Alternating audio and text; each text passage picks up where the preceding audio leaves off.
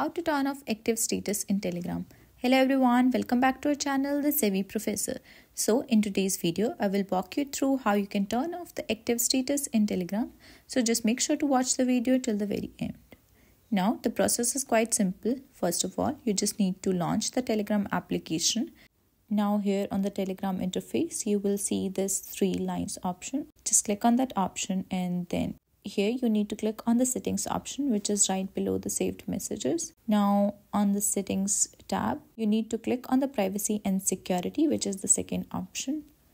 And then again, you need to scroll down a bit here and then click on last seen and online, which you will find under the privacy tab right below phone number. So just click on last seen and online. Now here you need to click on nobody, which is the third option. Once you click on that nobody, you will be able to turn off your active status in Telegram. Now, I hope this video helped you out. If it did, then make sure to smash that like button and also subscribe to our channel. Thank you so much guys for watching the video till the very end. I will see you in the next one. Till then, have a very good day.